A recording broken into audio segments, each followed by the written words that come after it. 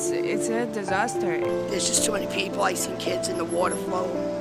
It's horrible. Dealing with Hurricane Sandy and her aftermath, all the stuff that she's left behind. You got so many people that just can't go in their house and their stuff is on the sidewalk and they're literally standing there. They don't know what to do. And so we're out. We have our mobile canteen feeding up to about 400 meals a day. It's something that you can't see how bad it is until you come and see people who doesn't have any food and doesn't have any clothes, and they lost everything. With the Salvation Army, we meet every single need as best we can.